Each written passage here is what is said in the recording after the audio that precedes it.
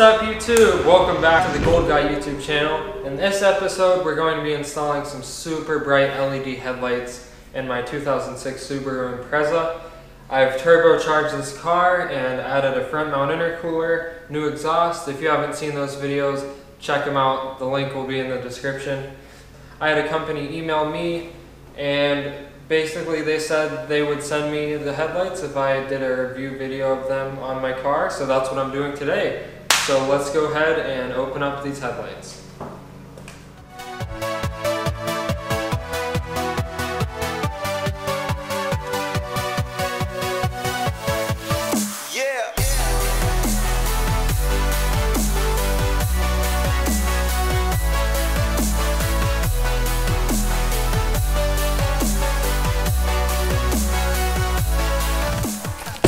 Alrighty, so here we go. This is what it would look like if you guys bought these.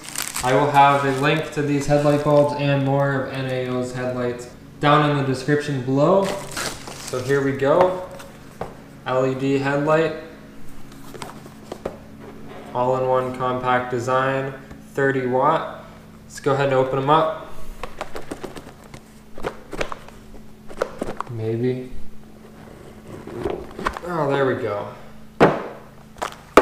So these are made in China, obviously, but they do include a little instructional manual.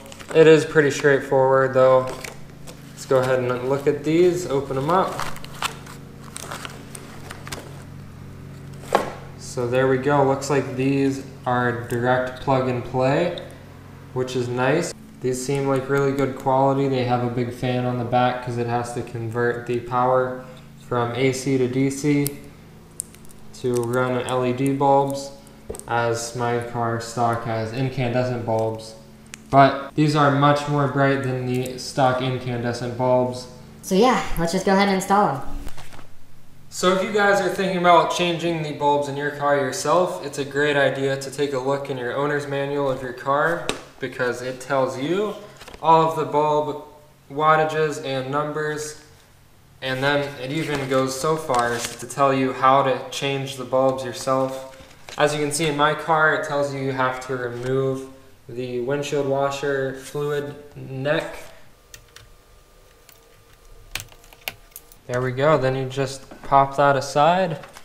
So yeah guys, definitely check out the owner's manual of your car if you plan to change the headlights. It makes it super easy. As you guys could see, I already changed my low beam bulbs to LED. And now I just have to change my high beam bulb. So the low beam bulb is the one towards the left. If you want to see me change the LED bulbs, then check that out. It's in a different video, link in the description. If you click that link, it will take you right to the end of the video where I changed the LED low beam bulbs. Anyway, let's go ahead and swap out these high beam bulbs so we're all LED.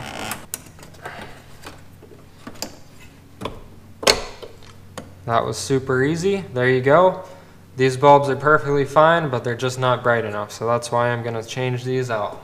And this is the new bulb compared to the old one.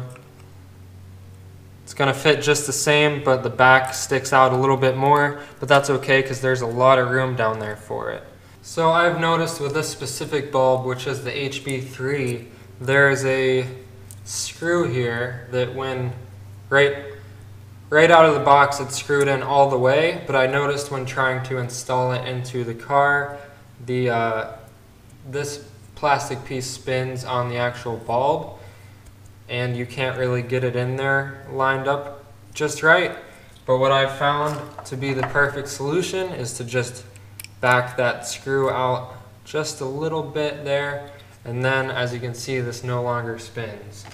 So let's see just how easy it is to put the new one in. Down the hatch.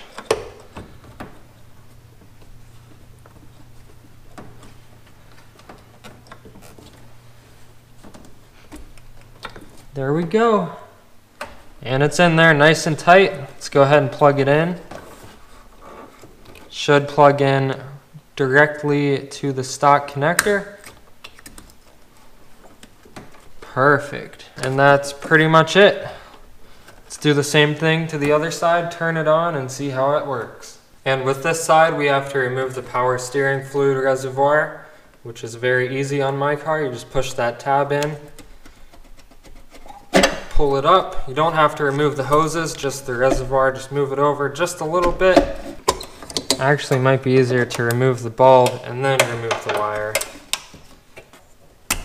There we go.